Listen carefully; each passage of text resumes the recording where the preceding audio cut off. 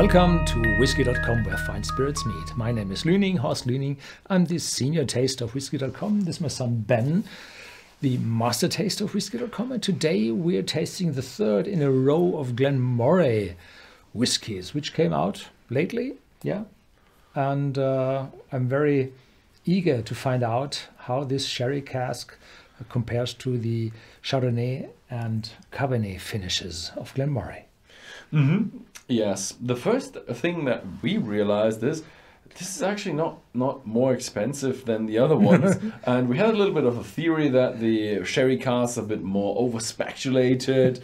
And yeah, they're not quite, because they are the same price as the Cabernet and the Chardonnay. Did I get it right? No. I'm not a French person. I'm definitely not a French person. So, but we don't know which sherry it is, do we? No, but I guess it's Oloroso. Yeah, it's always Oloroso. So, yeah. And if it's PX, then it's really expensive, because there is a definite shortage in the supplies. I don't think that many people drink the PX. I think there's probably still demand for the Oloroso, but the PX is just Sweet. it's just Sweet and hefty. you could chew sugar cubes and it would be less sweet than PX. These pot-still-shaped bottles, they are wonderful, and they're giving this sound of glug glug glug. So here we go. Glen Moray is a Speyside distillery, which does not lie quite in the Speyside, but very close to, as we said in the videos before. It's a not too old one. It's 1897, and well, it was sold for 10 years, 15 years to a French winemaker. So there's the supply of these wine casks and the sherry casks. Well, they started already some decades ago, but Glen Moray was the first which I know of, which finished their whiskies in white wine casks, in the Chardonnay casks. Yeah. Yeah, the distillery actually was the first distillery to finish whiskies in wine casks. Not quite sure if it's Chardonnay or something else, but they were the first with wine casks. Yeah. And this one, well, this is a sherry maturation, definitely. This is dry fruits, there's cinnamon, there's toffee, dark, full, and if it was a blind tasting, I would have said this one is older. This has a wonderful sherry smell on this. Typical, yeah, Speyside single malt whiskey, which lies behind. Yeah. Yeah, it's nice.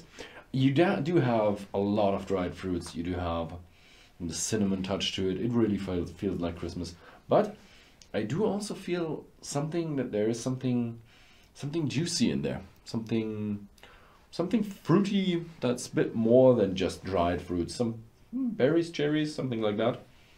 I like it. Yeah, it's a younger one. You have these typical yeast flavors in it, but it doesn't really feel young. So there's no youth with pears or apple in it. Yeah, and no sharpness of the alcohol. No because sharpness. It's just 40%. Very round whiskey as well. Yeah. It feels or smells like a bit of a creamy honey touch to it as well, which is typical for Glen Moray. That's their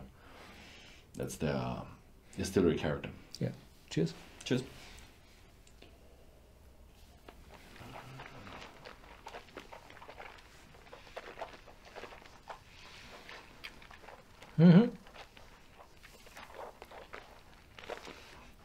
This one shows spiciness in the very first taste, where the other ones were quite weak during the first seconds. This one is immediately on the tongue, immediately there, and now I have this juicy, fruity on the tongue, these mouth-filling, the oriental spices, and in the aftertaste, yeah, dark chocolate.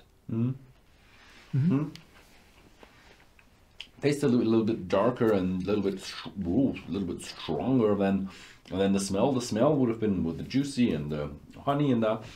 So just a light whiskey. No, it's a deep dark whiskey. It's a little bit different than the, what was the last one? The Cabernet, and that was also pretty hefty and intense, but it was different. Yeah. This year's a bit of a mixture between fruity and chocolatey, spicy, oaky. What I have to say to all those three, they are not too complex. They are balanced very well, but they are lacking these deep variety of spices and flavors. So here you feel that they are not too old. They are very well done. They have this sherry cask influence. They have a very good distillery character, but the very long maturation is missing. But they are good news. There are some older whiskies from Glen Moray as well. There's a 15-year-old on the market. There's a 12-year-old on the market. I think there's as well a port wine matured on the market. So there's a lot of different casks, and in the meantime, older expressions from Glen Moray on the market where you can have reasonable priced, more matured whiskies. I like it. The thing is with Glen Moray, it's a very good price for value ratio.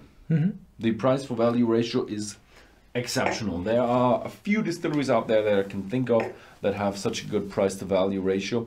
Some of them have higher prices. Their price to value ratio is good because they have age statement, but this year these three non-age statement that we just have, they have a very good price for the quality you get.